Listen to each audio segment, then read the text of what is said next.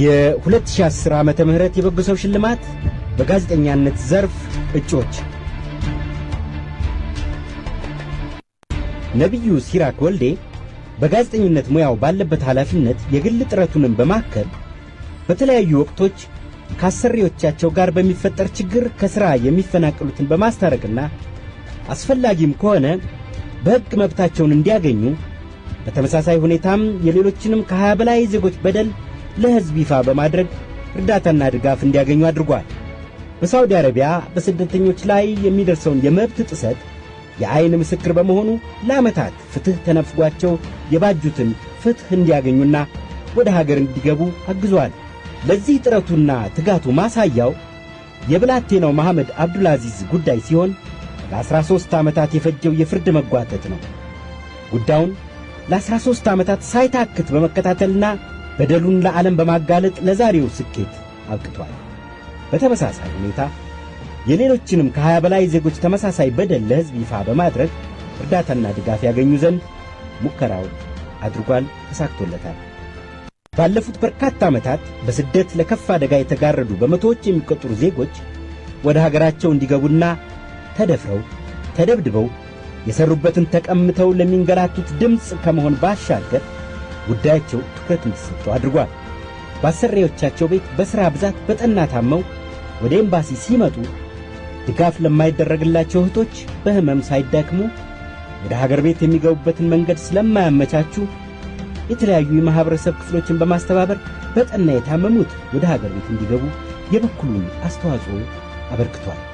በመኖሪያ ቤታቸው ለዝርፊያ የመጣን ሰው ገድለውና የሞት ፍርድ ተበይኖባቸው የነበሩ ዜጎችን ጉዳይ በመከታተል አንገታቸው እንዳይቀላ ትልቅ ድርሻው ተወጥቷል። በቤቱ ውስጥ ሊዘርፍና ቤተሰቡን ሊያጠቃ የመጣውን ሰው መልሶ ማጥቃትና መግደል ራስን ለመከላከል እንጂ ሆን ብሎ ወንጀል ለመፈጸም አይደለም በሚል ዘመቻ በማድረግ ከሌሎች ወገኖች ጋር ለጅዳ ቆንስላና የውጭ ጉዳይ ሚኒስቴር አሳውቀዋል። ነዋሪውን ከተጎጂዎች ጎን እንዲቆም በማስተባበር በተሠራው ሥራ የሞት ፍርደኞቹ በነጻ እንዲለቀቁ ትልቅ አስተዋጽኦ አበርክቷል።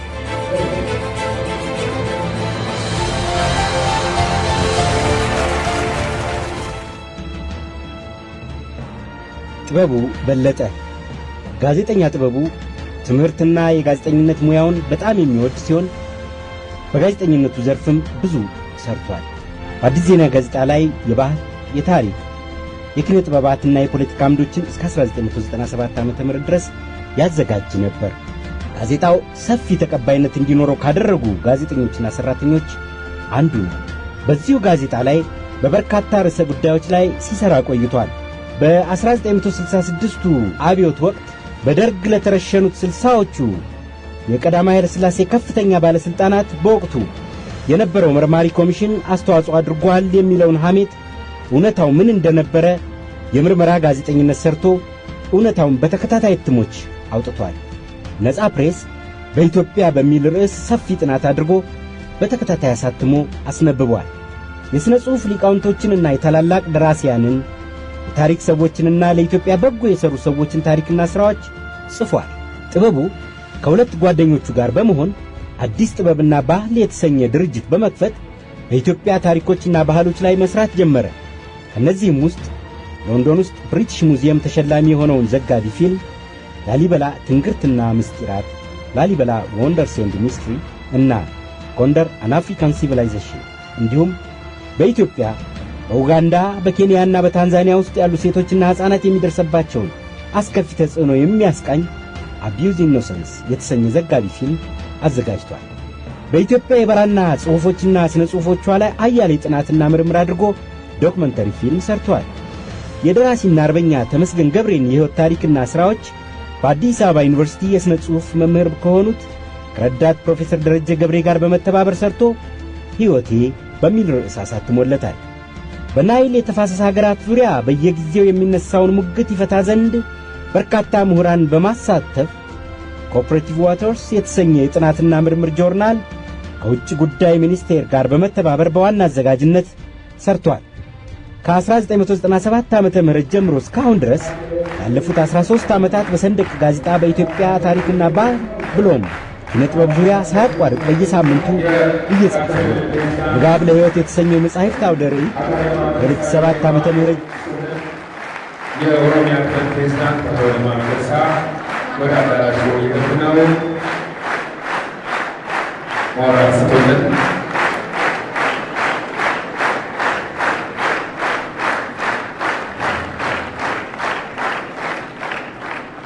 ዘጋቢ ፊልሙ ይቀጥላል። ኢትዮጵያ ጀምሮ እስካሁን ድረስ የንባብ አምባሳደር ሆኖ ከማገልገሉም በላይ ከኤግዚቢሽኑ አዘጋጆች አንዱ ነው። በልዩ ልዩ የኢትዮጵያ ከተሞች ውስጥ እየሄደ ስለ ንባብ ጠቀሜታ አነቃቂ ንግግሮችን ለልጆች ለወጣቶችና አዋቂዎችም ያቀርባል። ጥበቡ በለጠ በአሁኑ ወቅት ጋዜጠኛ ነው።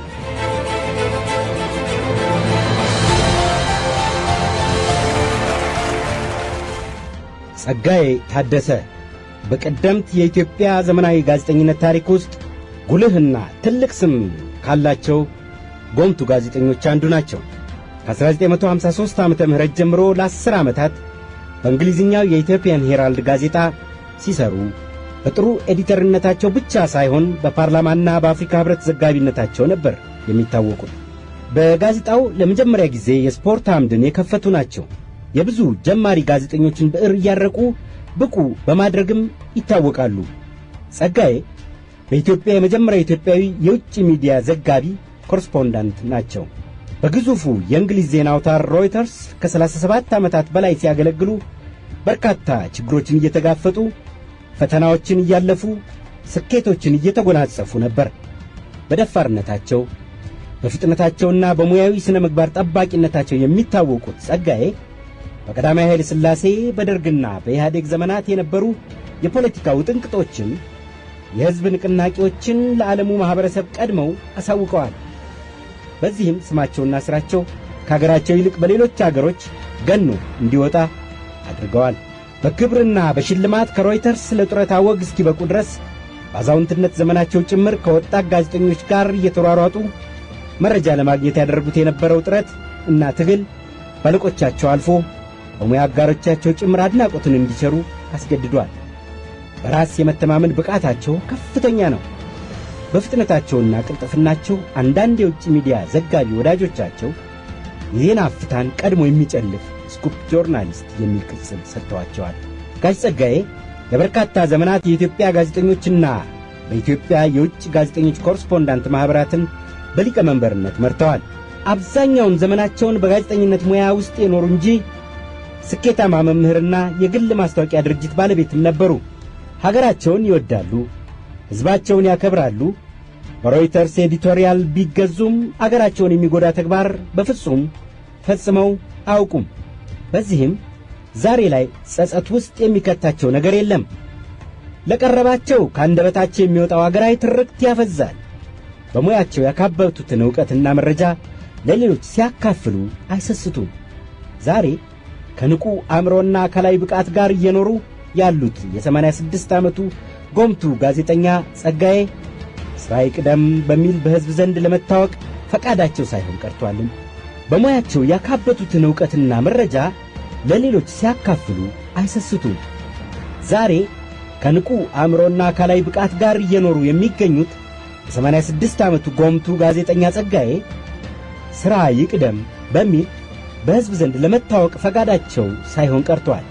እነሆ ቀኑ ፈቅዶ ማንነታቸው ይታወቅ ዘንድ ደረሰ።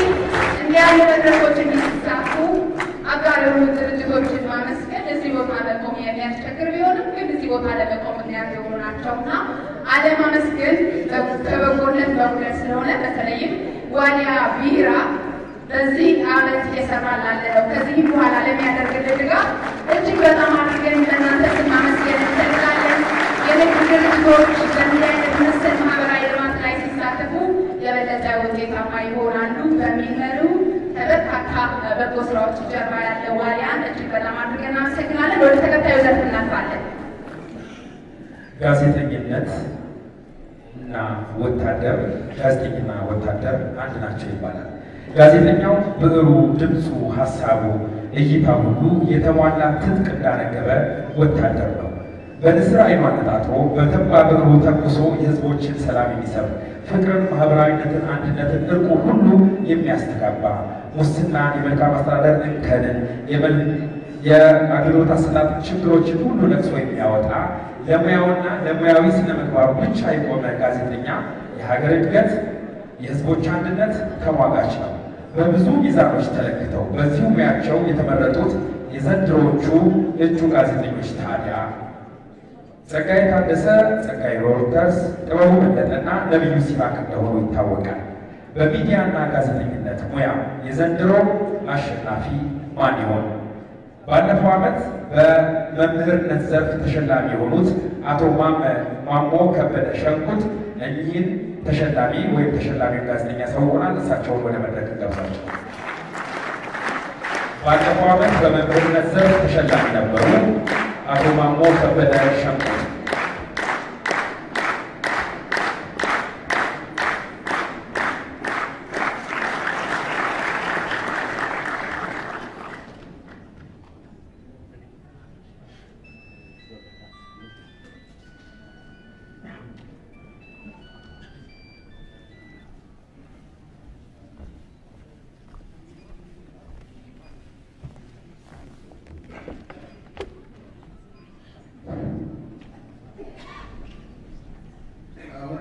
ሸላሚ በመሆን ስቀርብ እጅግ በጣም ደስ ይለኛል። ነገር ግን ከእነዚህ ሁሉ በጎ አድራጊ ሰዎች፣ በጎ ሰራተኞች ተምሬ ወደፊት እንዳላገለግል ዘመኑ አለቀ።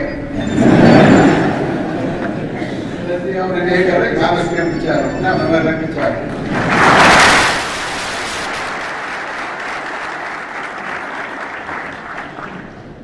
የ2010 ዓመተ ምህረት የዓመቱ በጎ ሰው ሽልማት በጋዜጠኝነት ዘርፍ ተሸላሚ አቶ ጸጋዬ ታደሰ።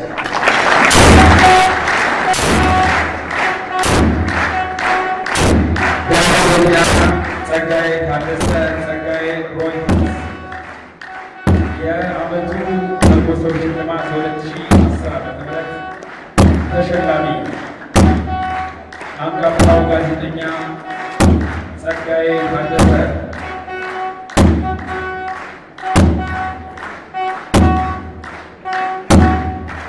በጋዜጠኝነት ሙያ ውስጥ ሙያውንና ሙያዊ ስነ ምግባሩን ጠብቀው ለረጅም ዓመት ያገለገሉ እጅግ በጣም ተወዳጅ ጋዜጠኛ ናቸው።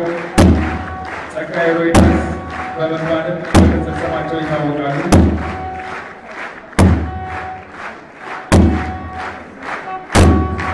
ዋሊያ ቢራና አቢሲኒያ የሁሉም ምርጫን ከልብ እናመሰግናለን። የዚህ ፕሮግራማችን አጋሮች ናቸው። አቢሲኒያ ባንክ በመላ ኢትዮጵያ 295 ቅርንጫፎችን ከፍቶ በትጋትና በጥራት እየሰራ የሚገኝ ተወዳጅ ባንክ ነው። በበጎ ሰው ሽልማት ተሸላሚዎች ስም ቅርንጫፎቹን በመስጠትም ይታወቃል። ዋሊያ ቢራ መልካም አዲስ ዓመት እያለ ነው ከሽልማቶች ጋር መጥቷል። ጋዜጠኛ ጸጋዬ ታደሰ የ2010 ዓ.ም የበጎ ሰው የጋዜጠኝነት ዘርፍ ተሸላሚ። የጋዜጠኛውን አጠቃላይ መረጃ ብታነብልን ገጣሚ ረድኤት ተረፈ።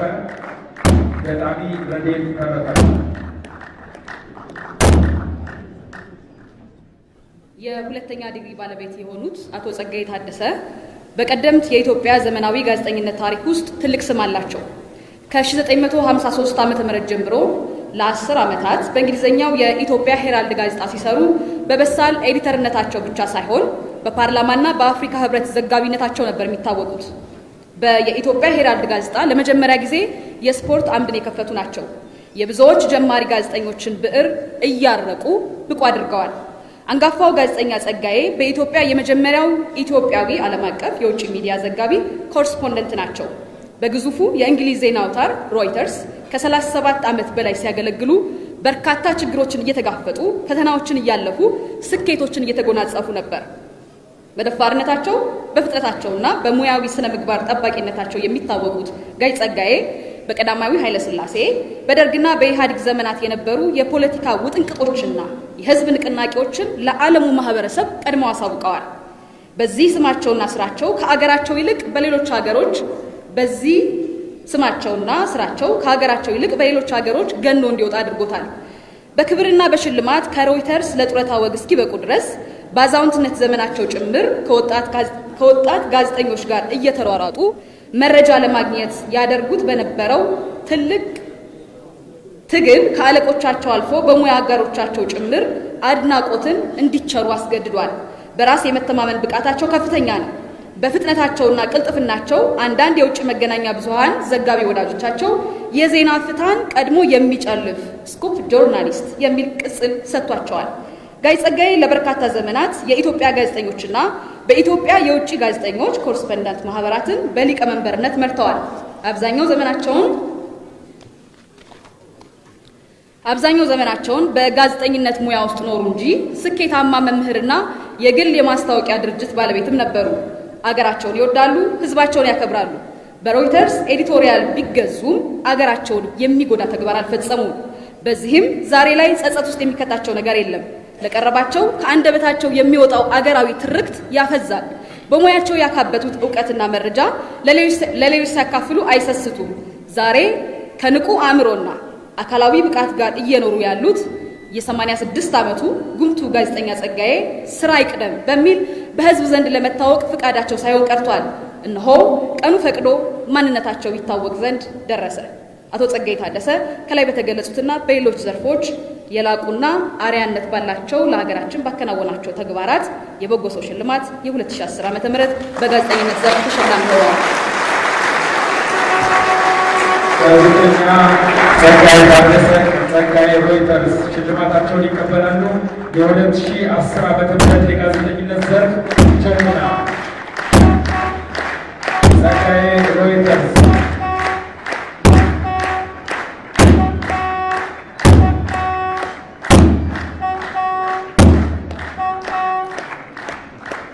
በዚሁ በጋዜጠኝነት ዘርፍ በእጩነት ከቀረቡት የመጨረሻዎቹ 3 እጩዎች ተሸላሚዎቹን ቀሪዎቹን እጠራለሁ።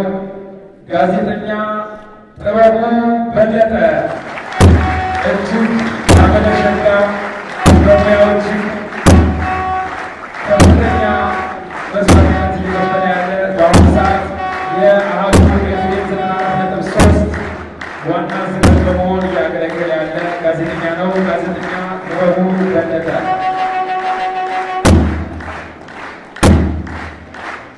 ሌላኛው ጋዜጠኛ ነቢዩ ሲራክ ነው።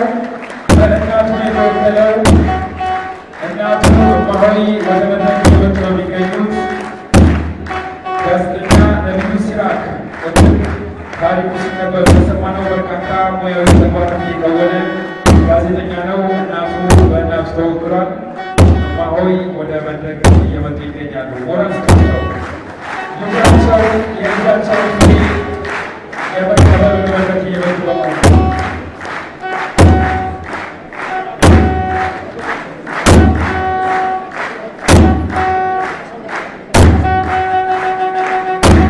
በነገራችን ላይ ዶክተር አብይ በሳውዲ አረቢያ ሄደው ወደዚያ ግንኙነቱ ያደረጉበትን ታሪክ ያወጣ ጋዜጠኛ ነው። ጋዜጠኛ ነቢዩ ሲራክ የወጣቱን ታሪክ ያወጣ ጋዜጠኛ ነው። አረብ ሀገር በሕክምና ችግር ምክንያት ችግር የደረሰበትን ሕፃን ዶክተር አብይ ወደዚህ ሀገር ያስመጡት እንደሆነ ይታወቃል። ይህንን ታሪክ የጻፈ ጋዜጠኛ ነው ነቢዩ ሲራክ። ሞራስቶች